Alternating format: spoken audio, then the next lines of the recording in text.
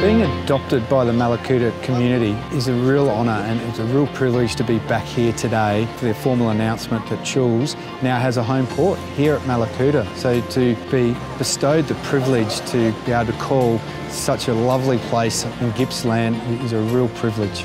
It is my very great pleasure to welcome the HMAS Choules to her new home port of Mallacoota.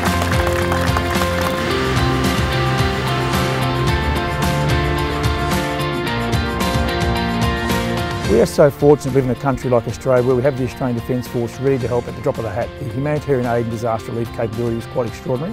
Right throughout Operation Bushfire Assist, we had 6,500 Australian servicemen and women helping out their fellow country people at a time when they needed it most.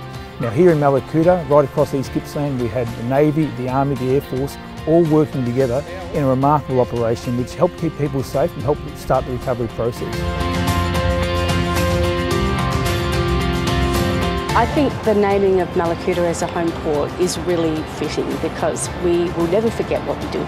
I hope that it's a long association.